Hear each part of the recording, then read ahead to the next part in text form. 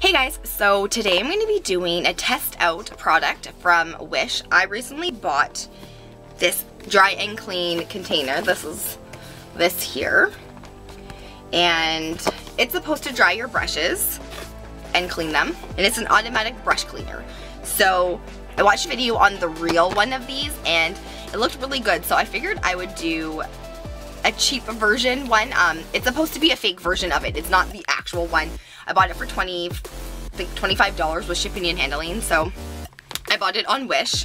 So I figured I would give a good old test out. I have a bunch of makeup brushes that need to be cleaned, so I figured I would give it a go. So this is what it looks like when you open the box, and inside here is like the instructions on of what you got. All I need is batteries, so I decided I had to grab some batteries.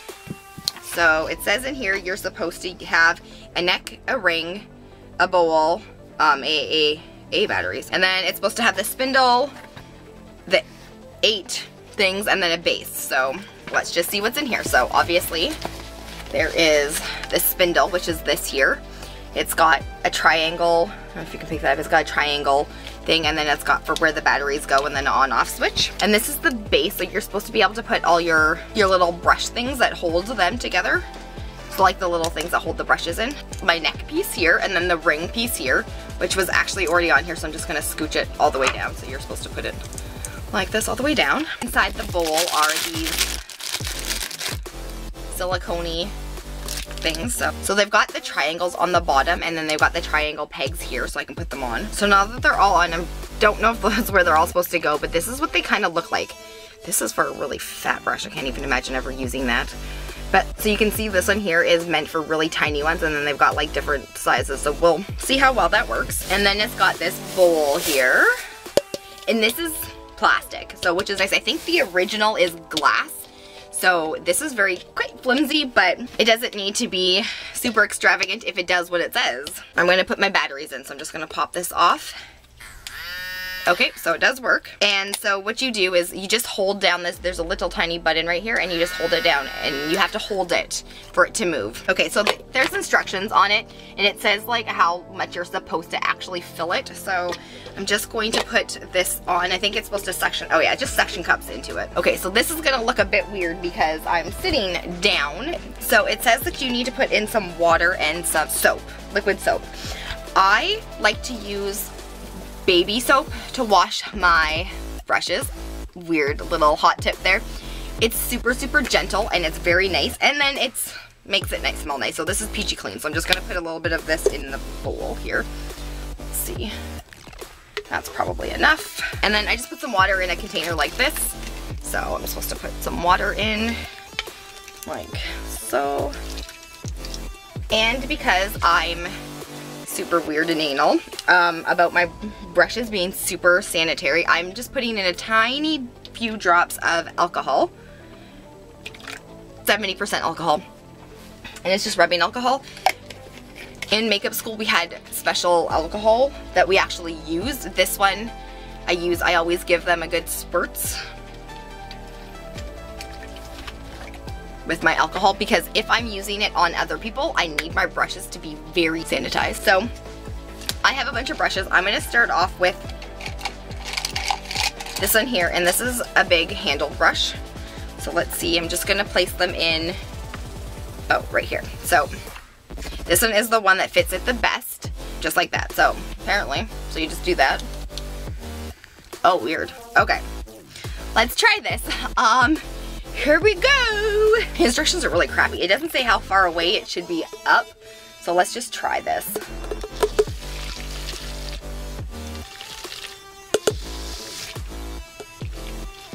So I'm finding, ooh, nah, yeah, that's not good. Okay, so I'm finding that the best option is to actually put it in the water and then just slightly, you don't want to damage the bottom, right? So it should probably needs a little bit more water, but so I'm finding that this is the best option, just above the water in the soap. Let's see if it dries. It's supposed to dry. That does not make my brushes nice. Well, it is dry-ish. It's not super wet, so that's nice. So I did have to smush the brushes back together a tiny little bit. And you can see it's still a little bit pink from my blush, so I'm gonna try it one more time to see. I did add a little bit more water to this. But you can see that the bottom's now actually quite pink, so let's just try this.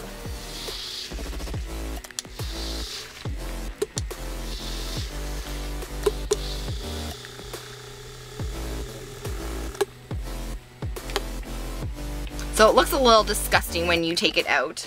Hopefully it's not wrecking my actual brushes. So this one's a little bit more damp than the last time. So I think you're supposed to do it for 30 seconds away from the actual thing. So let's try that again.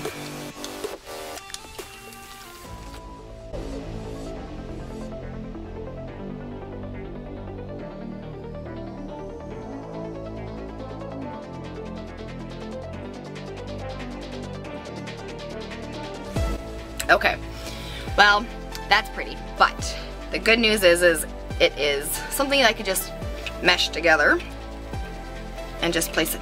It is pretty dry, actually. It's really odd, and this time, because I watched it a few more seconds, I did get a lot of the pink off. Let's just try another brush, shall we? So I'm just gonna try this one here. I used it. It's got gems on it, so I don't know how well it's gonna work and how well it's gonna stay in something. So I'm just literally putting in the brush into them to see if it'll fit. It's a little bit hard to get them in, but if it kind of will help. I really hate cleaning my makeup brushes because it takes so long to do them. It doesn't also say in the instructions how long you're supposed to hold it in for and clean, as well as it doesn't say how long you want to leave the water in there. Like, I don't mean like for the long period of time of all day or whatever, but like when you're cleaning the brushes, it doesn't say when to switch it out to make sure your brushes are clean. I guess when it gets haggard-y and gross, then okay, let's try this one. So I'm gonna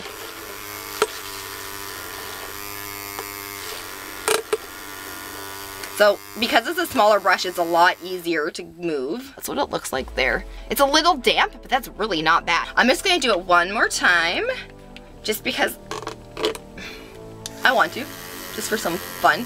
So these ones move a lot better. I don't know if you can tell, but they move a lot better in here.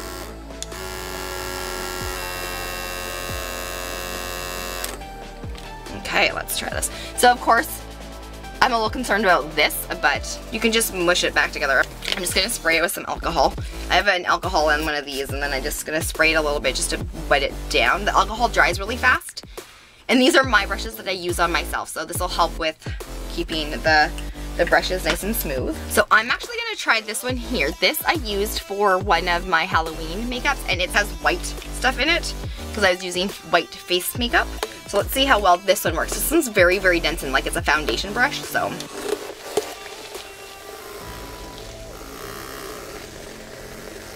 It's definitely getting soapy and sudsy.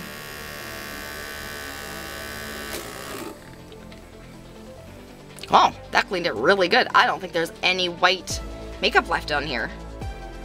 Oh, that's really good. So it's really good for these brushes. I'm not getting any liquid coming off of it. They're a bit damp, but you know what? That's not gonna bother me. Let's try a few more brushes before I give me a full review.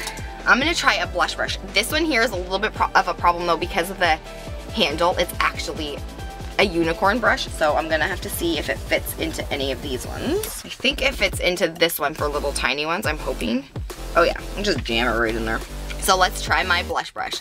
This is quite pink. I've used it quite a few times. Let's see how well I'll get it clean. I'm just gonna dunk it a little bit first, and then I'm going to hit the button.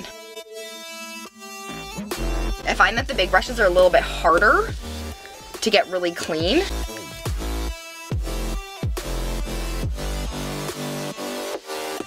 With this one, because it's, well, not the real deal, it's from Wish, I find that it doesn't have enough power to really get in the water. The little ones work a lot better with that. You could hear it bouncing around a little, but let's see how well this does. I'm gonna do this for a couple of seconds.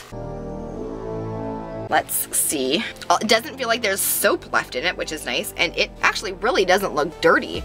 This one's a bit more damp only because it's such a big brush, but it's really easy just to kind of like go like this and smooth it out.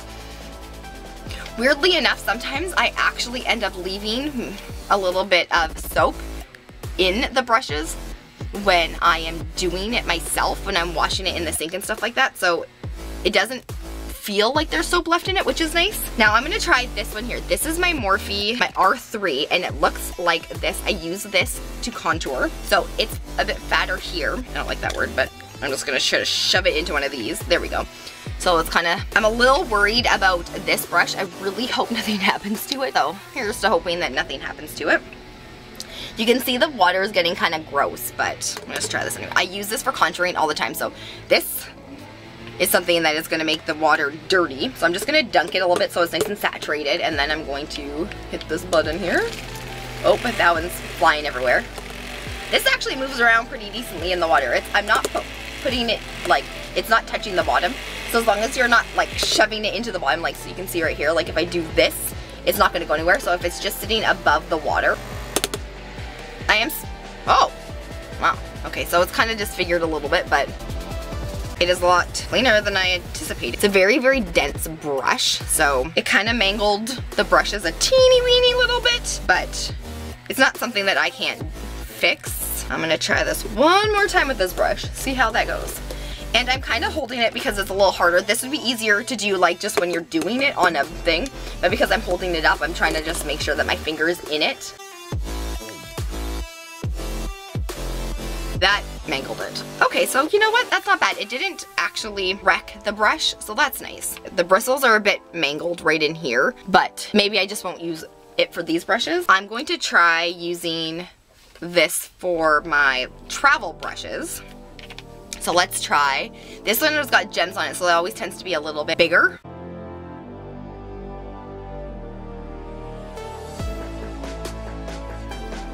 Oh, that worked really well. Smells nice and clean. This one kind of slides out a little bit of this one because it's in between the two sizes, but it cleaned it really well. So that's awesome. I'm gonna try a few more eyeshadow brushes. Apparently this whole thing just came out of here, so I might just need to glue that in. Oh, apparently it comes out. Okay, well that's nice. This brush is a nice dense flat brush. Let's see how well these ones work.